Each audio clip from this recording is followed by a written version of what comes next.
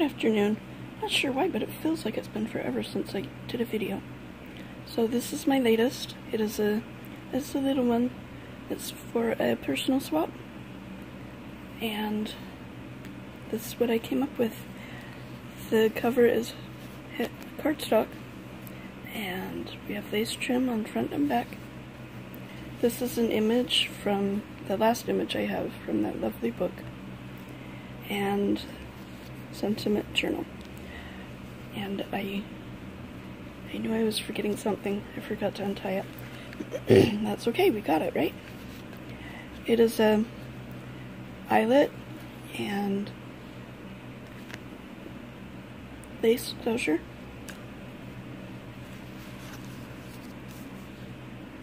We have a pocket in the front with some crocheted lace. This is the pattern paper I chose for the back. Isn't that cool? I really like that. I dare say you could even journal a little bit on there. Okay, this is a ticket that I got from Carol Laws when we did a swap almost a year ago. My goodness, I just found them. It says, "What if I fall? Oh, but my darling, what if you fly?" I like that. You can journal on the back. Or, sorry, she can journal on the back. And here is a Nectar's Creation tag that I put lined, index card on the back and stamped it. This is my latest. I can actually do a zigzag stitch now. Now anything beyond zigzag and straight, no, don't ask me to do, please. But I can do 2 stitches now. I'm so excited. And we have some crinkle ribbon. And those go in the front pocket. And we have this vintage book page from a gardening book. And this tuck spot comes from Nectar's Creation. And then on the inside, we have one of her journal cards that I backed with this pretty pink cardstock and stamped, and then sewed all around. And look at that. Right there. You see that empty hole? I don't know how that happened. Huh. It makes it more unique, right? Okay. Then we have an upside down journal card that when right side up, it looks like that. I do believe I got the image from Sue Miller, and then it's just a Project Life card. And stamp the back. We have some lined note paper. This page comes from a book I got at a yard sale, an address book. I figure it has lines on it. You can journal on it. And what do you call those? Piece of ledger paper. Edith Holden. Here is an altered playing card that I made with the pattern paper and a couple of book pages, vintage book pages, and some trim. And I'm using it as a tuck spot for this journal card that I made with some fuzzy trim from a Tim Holtz paper pad. And this journal card, which she can color. And then it says love on the back. A tab on this is a receipt paper, lined paper. This is some vintage writing paper that I don't recall where I got it from. It's really cool though. Other side of that, we have a Patricia tuck spot page thing. A couple of pieces of ephemera, well, a piece of ephemera. She can put a date on if she likes. And then this is a little teeny envelope. Just left it open so I could fit bigger things in there, like this journal card that I made from a Tim Holtz paper pad. And this little scrap of paper that has an awesome quote on it that says, "Don't cry because it's over. Smile because it happened." I like that one. Close are right. There you go. Some lined note paper. Turn page. A menu paper. Beautiful pattern paper for text spot. And a tag that I made. Some beautiful blue ribbon. Some journal prompt paper. And then this is the middle. I didn't do anything to it, so she could have all that lovely, unobstructed writing space.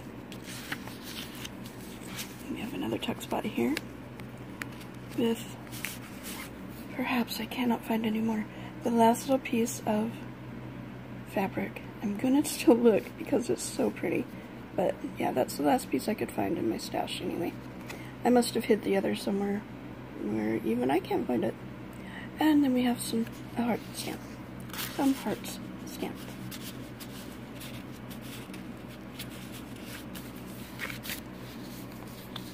A little bit of stamping. The other side of the same paper page, and it's another Patricia tuck spot. You can write on this with gel pen, put a date on there. And this is a different, but a little envelope. And here we have a little journaling booklet. And then in the tuck spot, we have this journal card. Family is one of life's greatest blessings. And journal on the back. And this I did on an index card. I was going to do it on the other side so that there were lines for you to write on. But well, this is how it happened. And we have a flower stamp, and then I decoupaged the napkins on.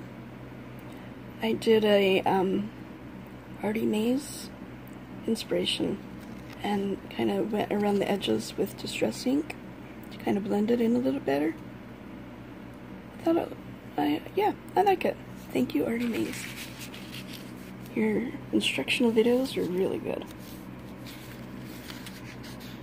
Very inspiring. The other half of that receipt paper, the tab.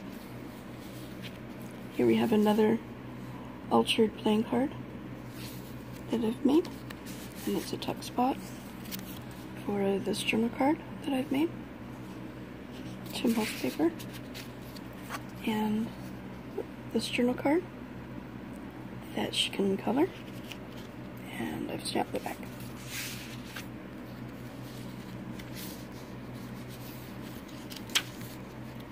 The other half of that address book, we've got pretty images there, and on the other side, another image, and then a Chinese proverb.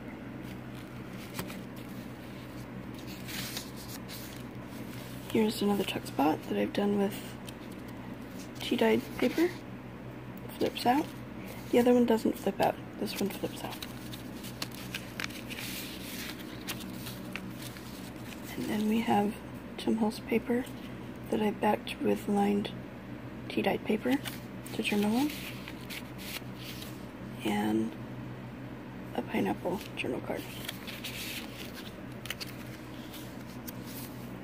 There's the vintage gardening book page.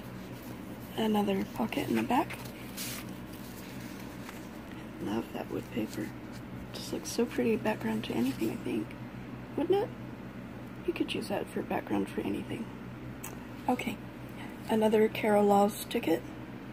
Be fearless in the pursuit of what sets your soul on fire. Like that. You can journal on the back.